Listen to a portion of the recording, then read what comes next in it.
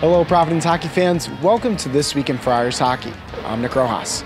It was a tough weekend here at Schneider Arena with the Friars tying against Colgate before dropping one against Boston College. This weekend, they look to right the ship against Boston University in a home-and-home series. On today's edition of the show, Coach Leaman joins us to talk about the rise of Tyce Thompson and previews the matchup with the Terriers. This Week in Friars Hockey starts right now.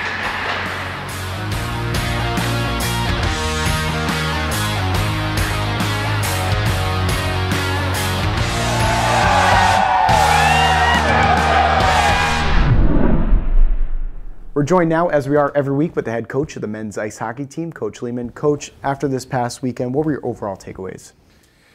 Well, we got to keep getting better. You know, I didn't think we played great hockey this weekend, but I thought our practices the previous 2 weeks were leading up to this. I thought, you know, we're a young group and we've let some success get to our heads a little bit, and I don't think we were practicing with a purpose. So sometimes as a coach, you see it coming a little bit, you try to intervene, but you know, we've gotten back to hard practices and gotten back to practicing with a purpose, and the focus has been much better this week. Talk about focus. The focus this week is just going to be on Boston University. How much does it help to have the focus be on just one opponent? It helps a lot, especially with a young group. It helps a lot. You know, just because there's a lot less adjustments. I mean, we've talked about that as a staff too. Are we just trying to overload this group with too much information and just simplifying it even more with this group because they're young, and just have them focus on playing in the now and not going out and thinking. We had Jack Dugan on recently, Tyce Thompson right behind him in terms of scoring in the nation. How has Tyce stepped up this season? Well, I mean, he had a great second half last year, and you know, he was a little hidden. Again, another player that was a little hidden, but you know, he stepped up. I mean, you know, with the opportunity Princey and Jack and Tyce are getting, even Parker Ford and Moynihan, they're all producing in those, so that's great for us, you know. But the challenge is that it's going to get harder. It's going to continue to get harder. Teams get better at playing defense as the season goes on. And we have to make sure that we're continuing to, you know, attack the way we want to attack in order for us to be successful. And now, Coach, going into the season, you knew you were going to have a young team. As coach of this team, how do you approach not getting the guys too high or too low after a weekend? You know, I mean, it's really our mentality as coaches is that it's all part of the process. Whether we're winning or losing, it's about getting better each day, and that's been the focus of we're good. We can't control the scoreboard all the time, but we can control our effort. We can control, you know, how we're approaching the details of the game, and that's what we want to do, and that's kind of been our approach.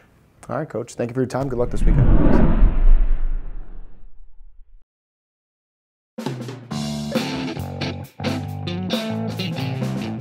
I'm Patrick Moynihan. I'm a freshman, and I'm from Millis, Massachusetts. So my favorite dessert's probably ice cream. I'm not a big candy guy or a cake guy. I kind of always love eating ice cream. Not really a great reason for it. I've never really been a single digit before, and it's kind of intriguing number I wanted to wear, so I'm happy to wear it. Last movie I watched was actually The Joker, so it's a pretty new movie. Kind of weird. I don't really know how I felt about it, but it was a good movie. Definitely weird though. Kind of guys in the NHL or in college, I kind of role models for me and how to kind of put the work in every day and kind of aspire to be like those guys. My coaches since I was younger always helped me too, so just always kind of wanted to get better since I was younger. Probably say golf. I golf a lot with my friends over the summer. It's a lot more relaxing than hockey. Kind of takes the intensity off, and just kind of is a great thing to do with your friends. Best score, probably say 9 holes, around like 42 or something. Not too shabby, but it's fun. Just the community here and the culture we have here, it's amazing. The coaching staff and just our team in general. It's almost kind of like a brotherhood in the locker room, and it's awesome to be around the guys.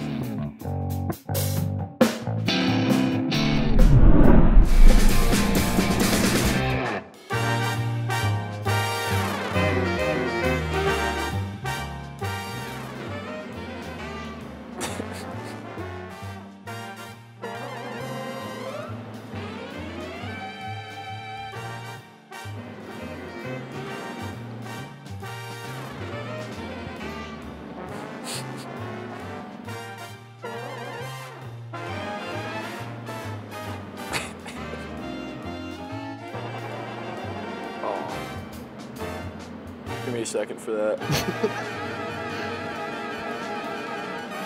All right. That's great. All right, you guys are good on that. How many did we agree on? Yeah. For a breakdown on the matchup with the Terriers, we send it over to Mike DeMars. Mike? Thanks, Nick. This weekend, the Friars will play a home series with the Boston University Terriers, starting Friday in Boston and heading back to Schneider Arena on Saturday. The Terriers are 2-2-3 on the season and 1-1-2 in Hockey East play. Last weekend, they lost the first game of a series at Maine and tied the Black Bears in the second game. If you're on the Terriers and your first name is Patrick, well, you are tied for the team lead in points. Seniors Patrick Curry and Patrick Harper have both tallied 9 points for BU. Curry has 7 goals and 2 assists, while Harper has 4 goals and 5 assists. Between the pipes for the Terriers will be Sam Tucker. A graduate transfer from Yale, Tucker has a 2.42 goals against average and a .901 save percentage.